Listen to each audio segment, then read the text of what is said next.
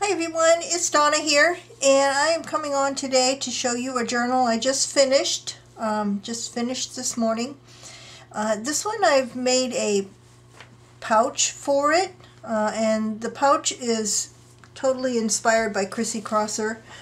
She does a lot of pouches for her snippet rolls and some of her journals. This is only the second one I've made. The first one I made went to the Defy auction with a bundle of things inside of it. And it's made out of this pretty brocade kind of burgundy fabric, and it has a flower on the front that I made probably a couple of years ago when I was making flower kits, doily flower kits. It has this beautiful pearl button. I only have a few of those left, and I'm hoarding them.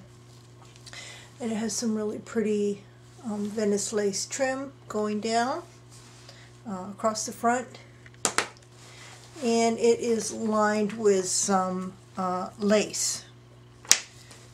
And the journal is a kind of a small journal, fits in there snugly.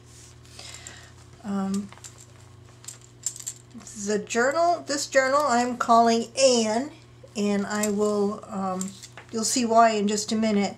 I just have it closed with a piece of muslin fabric that looks like it's been rusted, tea stained and rusted. The cover actually was intended to be a cover of one of my friendship journals, but I went in a different direction, so I had this piece laying on my desk for a while, and I decided to make it into a journal cover for a small journal. And I did my normal vintage lace and linen collage cover. This one I tried to make look even more shabby. I added some cheesecloth sticking in and out of the different pieces of laces. I love making these covers. I love playing with my pretty linens, my vintage linens. It also has a dangle on the front with a lock and a key.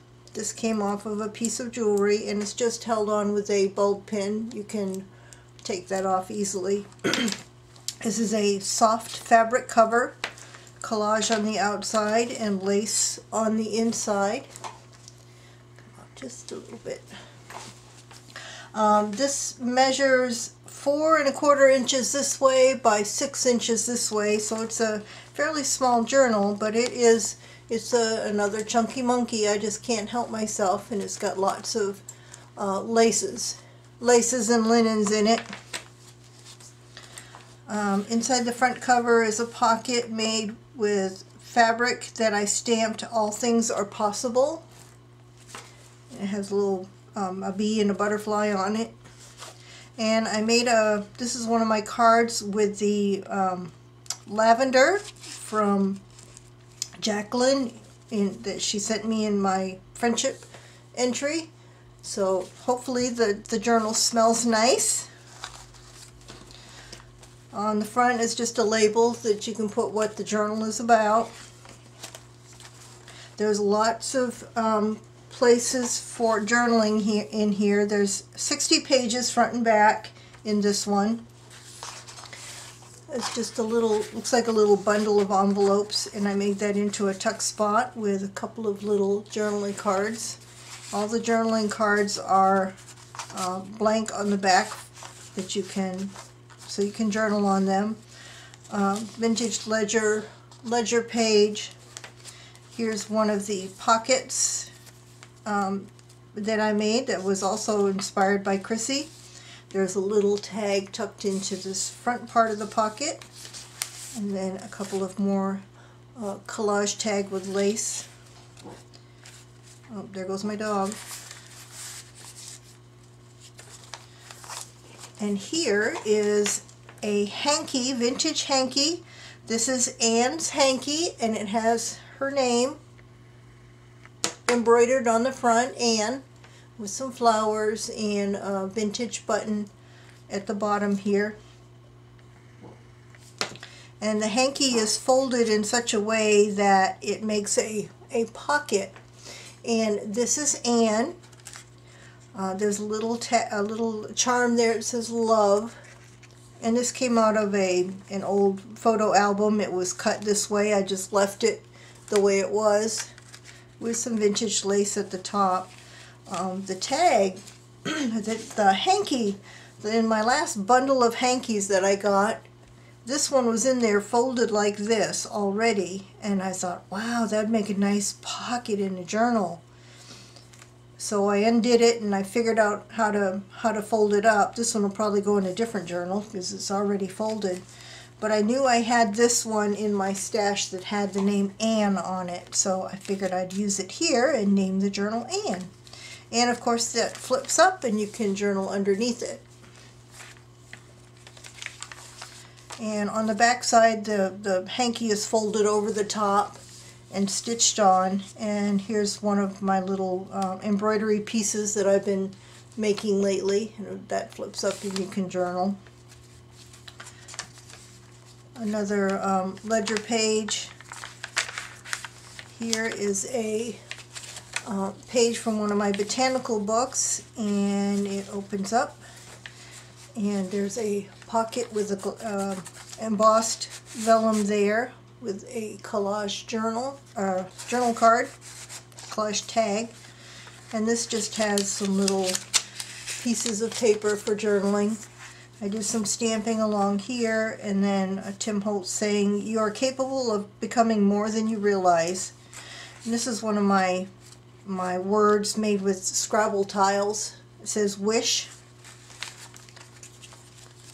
It just clips on there, and there's some vintage lace. This is a page from 1800s reproduction Sears catalog with some vintage lace there. Just a fussy cut flower.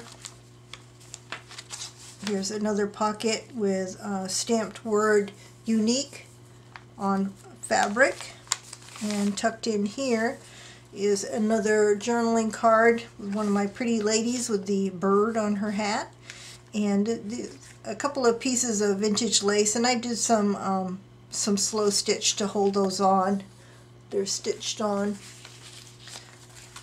This is a scan from one of my documents from 1870 something, so some sort of receipt. And another tag. This tag was actually gifted to me, and I believe it was from Jacqueline. If that's not correct, if I didn't get that right, let me know in the description box below. And I just added one of Tim Holtz people to it. That's just tucked up in there. This is a greeting card, and I just have a little snippet with some fabric and paper at the bottom there. This is just a little piece I had left over from a page from my journal, my 1800s journal that I have. I did some stenciling here. I made this envelope out of, or this bag out of scan of advertising from a 1902 farm journal. You can see the really cool advertising. And there's just a collage tag in there with a fancy die cut shape. Page from a 1920s children's reader, McGuffey's First Reader. Has some cool animal images. This is just a receipt of some sort. Little snippet up here with some lace. Some more lace snippet down here. This is just a tag with a tag inside of it. This is a scan of one of my scans. A collage tag there. And then this side has two pockets. There's a tag in that one, and a couple of tags in this one with a little tiny doily on that watch face. just clips on there. Inside the center signature, there's some vintage lace going across, and the strings have some beads on them, beads and crystals. Inside this pocket is advertising for some kind of ice cream with a movie star on the front. A vintage button card with one button hanging on for dear life. And then a collage card that I did.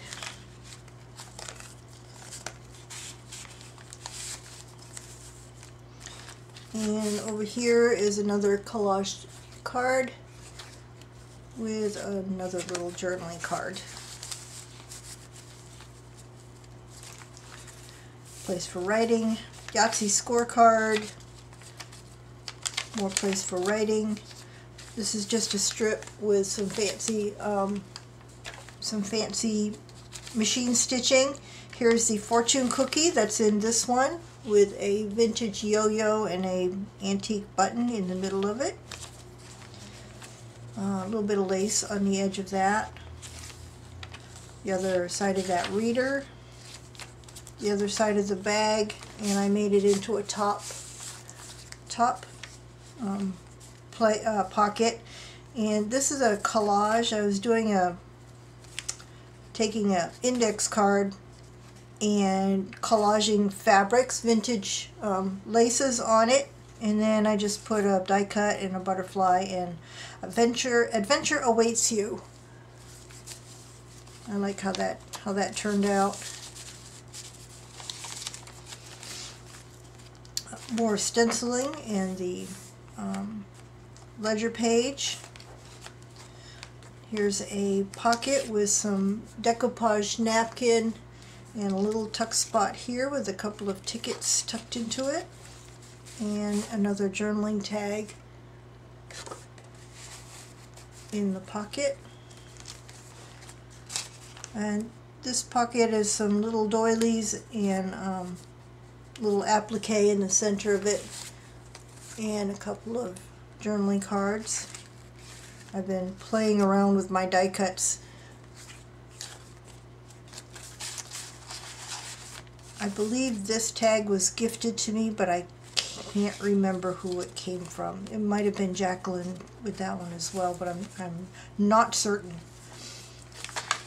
Here is a double pocket. There's a pocket on the side here with a tall skinny tag. And then another pocket here with one of my Toondex cards, one of the double ones, and this is an image printed on tracing paper. And it opens up. You can journal over here. Another vellum embossed pocket with some journaling cards in it. And I just sewed the back so you can journal on the back as well. And that tucks in there. That's the back side of that Sears Roebuck catalog. This is a seed envelope, and this is just a snippet that I did, and I did some slow stitching on it. These red flowers are stitched, and there's some stitching going along here. This you probably can't see, but there's some stitching there and a French knot. And one of my pretty ladies with some tatting on the edge. And that flips open, and I've got some collage going on here, and another collage tag with some of my favorite tatting down here. And it's a postcard. A place for journaling. Some vintage lace. Another a fabric flip with 1, 2, 3, 4, 5 different laces and linens and fabric, and a vintage button sewed on the bottom down there. Oops.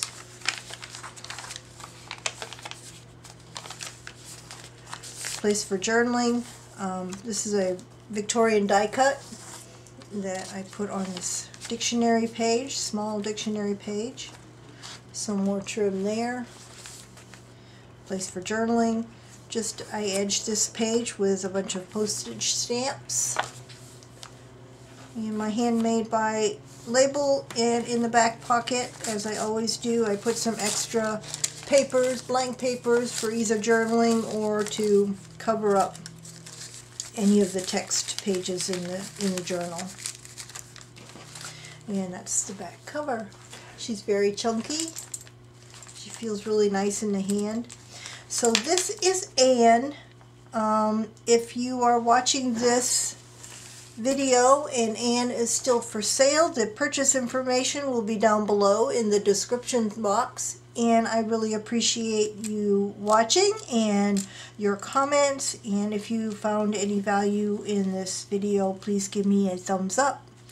And that's it for today. Bye for now.